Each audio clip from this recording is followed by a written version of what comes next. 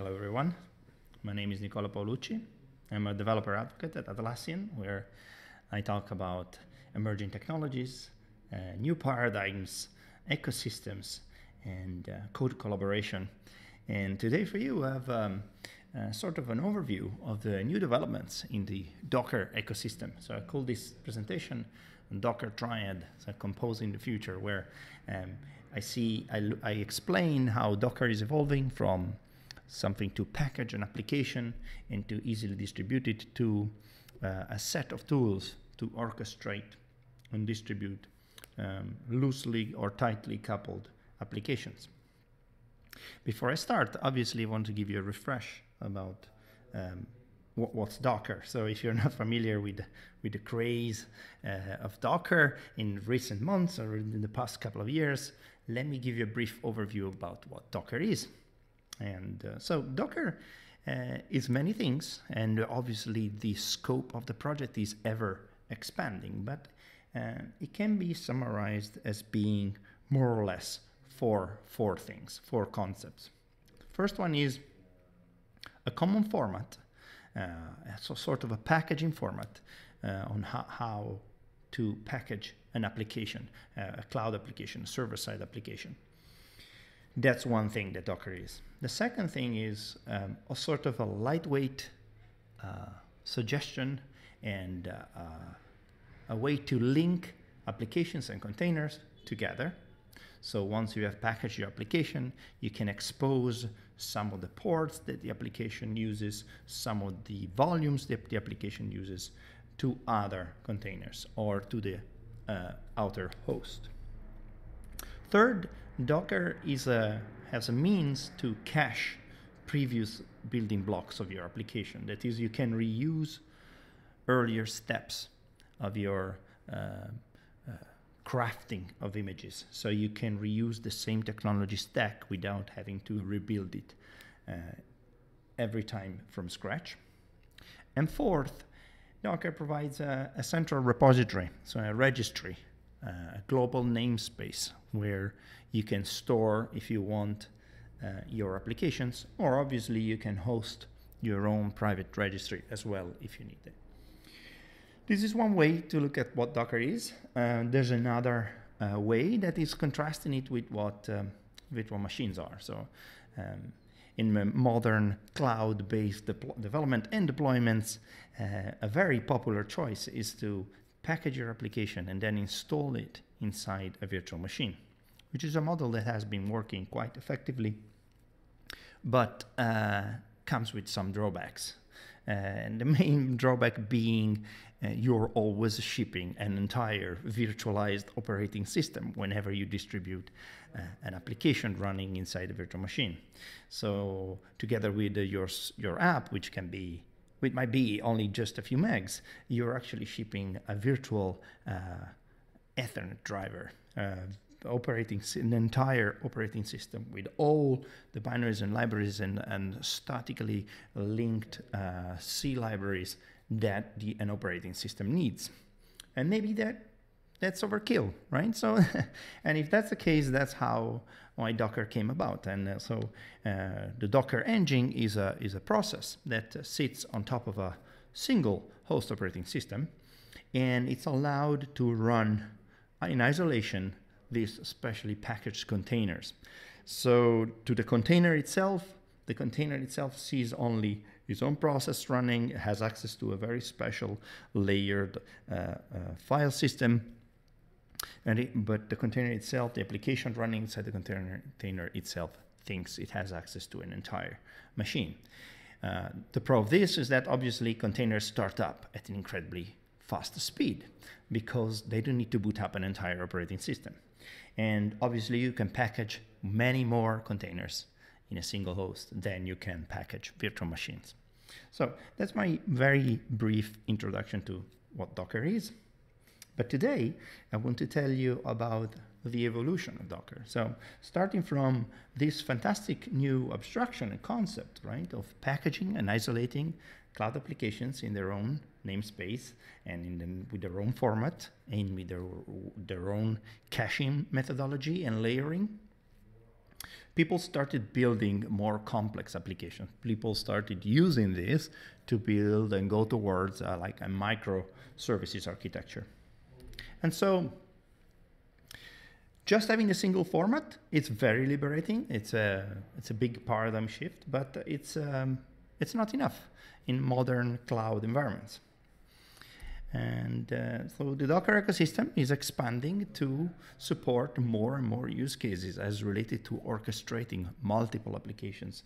A common web application nowadays might have multiple components, might have a database, might have a front-end code, might have some access to some static assets, might need accessing fast key value stores, slower relational databases. All this needs to be managed and coordinated and linked together in a cohesive unit. And that's where Docker is focusing. Docker teams are focusing their effort right now. And they recently announced 3 new pieces of this puzzle, and I'd like to give you a brief overview of those. So Docker is expanding at least there's 3 tools that the Docker maintainers are now working towards, and they are in early stages, but they are quite usable already. The first one is DrMachine, which is a sort of a tool to provision environments both locally and on cloud providers with very simple and streamlined commands. The second tool is Docker Swarm, which is a cluster management solution. Once you have Docker installed on different hosts, you can control them as a unit, and you can use constraints to automatically balance and deploy applications to your Docker Swarm. And the third part is a Docker Compose, formerly known as Fig, which is a tool to actually describe how the components of your applications should be linked together. And so I would like to give you a brief overview of these 3 tools, how you can use them with some simple tips, and hope you find that useful. So let's start from DrMachine. Before I go further, I actually have to make the remark that the current present state, these tools are in alpha stage, so they're not production level yet. DrMachine has passed, is right now at the time of me speaking, is version 0.1.0 release candidate 3. So it's early days, but what I'm about to show you should give you whet your appetite with well, the fantastic, new paradigm that's going to be the Docker aware swarm that's coming. So let's start from DrMachine. So what's DrMachine? As I said, it's a tool, a command line tool that allows you to provision local hypervisors like VirtualBox or VMware and install Docker on them for you, like create a small virtual machine that has Docker installed, or just as simply provision cloud providers. And there's many and a growing list of cloud providers that are supported, and any cloud provider can create their own driver for DrMachine. And it's very easy to use. So I'd like to show you. So for example, the most basic thing you can do is you can create a local dev virtual machine that has Docker ready to go, and then your Docker command will connect to it and run commands onto it. So you do that by just typing DrMachine create -d, which is the driver that you want to use. In this case, we want to use a VirtualBox one, and then the name that you want to give to this machine. So that's a simple way to create, for example, a local host that contains Docker on your VirtualBox hypervisor.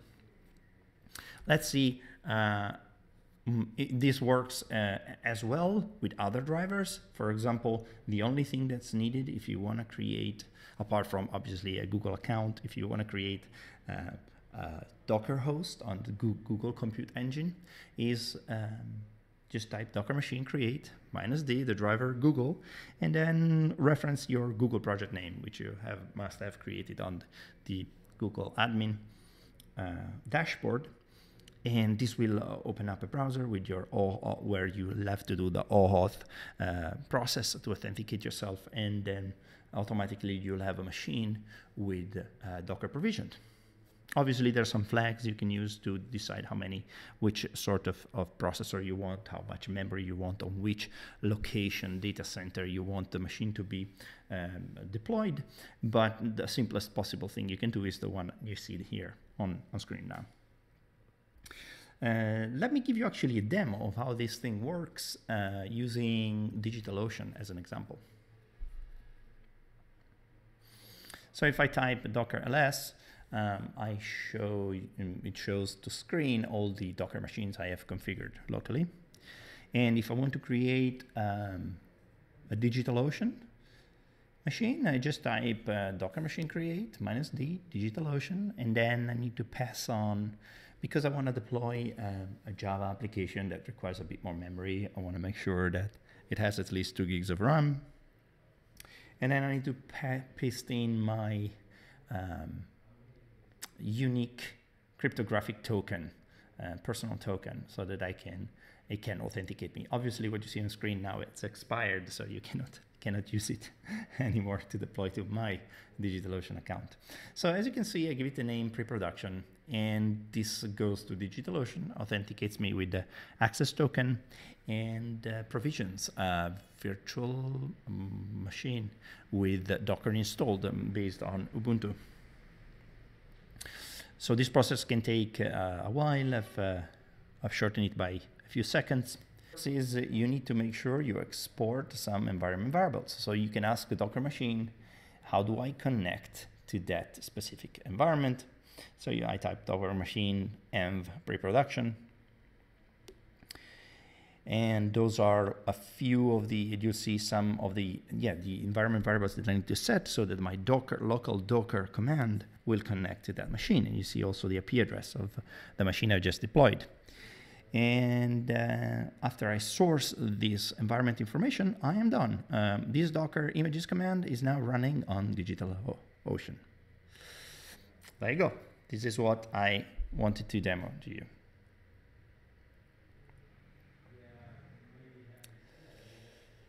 The second piece of the puzzle is Docker Swarm. Docker Swarm, the easiest way to start using Docker Swarm, obviously, is to just pull the Swarm image from the Docker registry. So you type Docker pull Swarm, and you're good to go. And what Docker Swarm is a simple tool which allows you to control an entire cluster of Docker hosts and expose it to you as a single virtual host that you can deploy stuff based on constraints. So the way you create a swarm is you run the swarm image and you give it the command create. And this will give you a unique cluster identifier that then you can use to run all the other commands. Once you have created your cluster ID, you need obviously a manager running either on your local machine or on one of your hosts that can monitor your swarm hosts, and that can give it commands and use restart policies. So to start managing your swarm, you can give the command swarm manage. You just need to reference your cluster ID that you've just created, and this will take note of which nodes are added to the cluster, which nodes are removed, and keep in mind the constraints that your applications need. Once you have the swarm running and your process that is managing them, you can deploy the swarm on each of your Docker hosts, and you can tag your hosts based on constraints. So now here, for example, I'll give you an example. If I deploy the Docker swarm onto a host, I can join the swarm by specifying swarm join and the token, a unique identifier for my cluster. But I can also label my current Docker, that Docker host with some labels. For example, this specific node might be an SSD, might have an SSD drive, and or you can add labels indicating how much RAM a certain a certain host might have. And some of those are automatically exposed using Docker info whenever you join a cluster, but you can be very creative and you can define your own labels.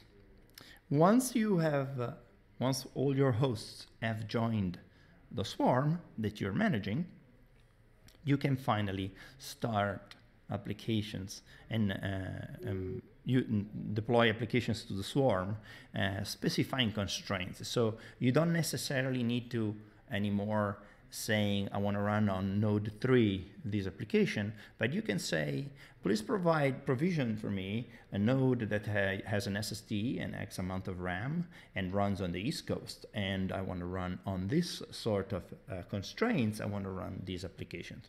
So that's where the power of the swarm, of the Docker swarm lies. Obviously, this is on top of restart policies and other load balancing capabilities, which make Swarm very interesting and very useful. So that's a very brief introduction to Docker Swarm, just to give you an idea of what it is. And the third piece of the puzzle in this new Docker direction is Docker Compose. So Docker Compose, as you can read on their documentation page, is a tool that allows you to define multi-container applications in a very simple YML file. So you specify the number of containers that your application is made of, how to build them if you need to use an image, or if you need to build them from source, which images require which other components and which ports should be open. Once you have described the relation between the various containers that you want to use, you can, well, obviously the previous name for Docker Compose was Fig, and now this has it's going to be renamed to Docker Compose. And once you have defined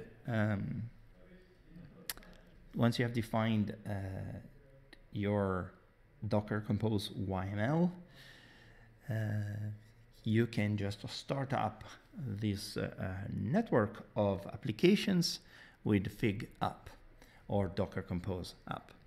And this will take care to implement all the requirements that you have described in the YML. So, as you can see, with these three pieces of the puzzle, Docker becomes much more than just a format to package a single application, but you start to have the tools to install Docker on many hosts, the tools of declaratively deploy your applications on a cluster, and describe how your applications should be linked together. And if you put all these three together, you get a very nice and compelling abstraction over a cloud infrastructure, which is fantastic. It's early days for these new tools, and the Docker ecosystem is moving really fast. But the progress that has been made is really big, and this new paradigm shift of containerization of our cloud applications is happening. And so the question is not if this is going to become a thing, but it's how much time is it going to take before everybody will use these new tools to deploy applications to the cloud. So personally, I'm very excited by these new developments, and I hope you are too. And you found this useful. Thank you very much for listening. And you can always send comments to me at Durden on Twitter. So thank you very much for listening. Goodbye.